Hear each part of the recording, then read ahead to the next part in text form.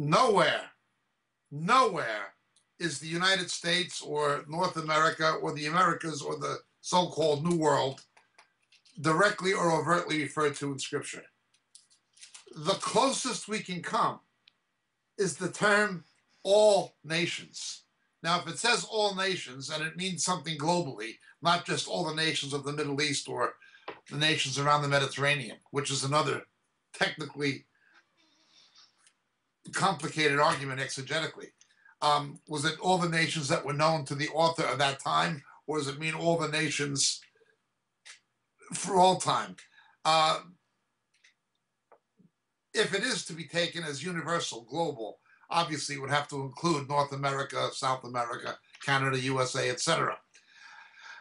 There's also a belief that some have of the lions and the young lions, that the young lions are the nations of the English-speaking world that came from Great Britain. Again, this is speculative. Australia, New Zealand, Canada, USA, whatever. Again, it is speculative. It cannot be proven. It's an interesting thought, but it's something that cannot be proven. No, we cannot determine that Isaiah 18 is talking about the USA. First of all, we're told that this land, which lies beyond the rivers of Cush, the rivers of Cush has to do with the source of the Nile, the White Nile and the Blue Nile, converging in what is today Sudan, but Cush is essentially Ethiopia and a general term for Black Africa. It's a land that's beyond that.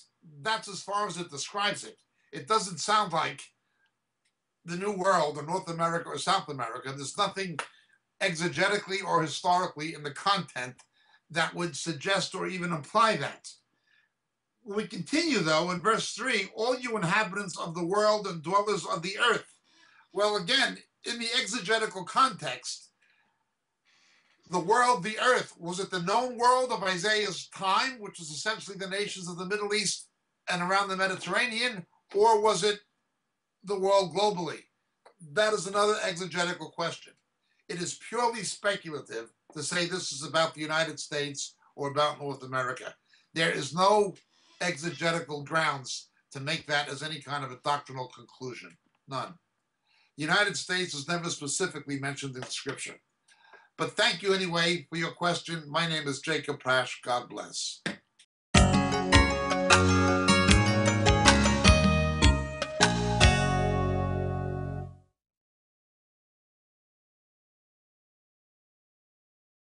Blessings, dear friends. Greetings in Jesus. This is your friend Jacob Prasch speaking to you at the moment from the UK. You know, so many of the questions we get in our Roku broadcasts and on our Vimeo clips and on YouTube deal with subjects that we deal with much more extensively in our books. We can't, for the sake of brevity, go into the kind of depth in a TV broadcast we can actually go into in a book. But so many of the questions come from material that are expounded in the books on a much more broader scale that it's almost frustrating sometimes that we can't spend hours and hours answering the questions that are given to us. Obviously, practicality dictates that's not a possibility. The books are there. They're available. They're available in print through the Moriel catalog on the Moriel website, moriel.org. But in this day of Kindle and electronic books, they're also available through Amazon, and they're available through Kindle. The three books that would be the most referred to in the questions we receive are the three latest books.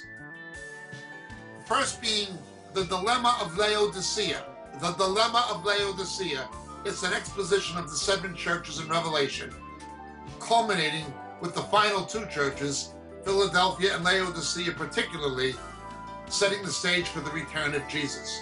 The Dilemma of Laodicea would be the first. The second would be Shadows of the Beast. Shadows of the Beast. How the coming Antichrist, how his identity will be revealed to the faithful church.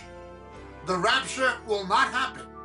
Will not happen, absolutely not happen, until the faithful church knows who the ultimate beast of Revelation is. That is the Antichrist and also the false prophet.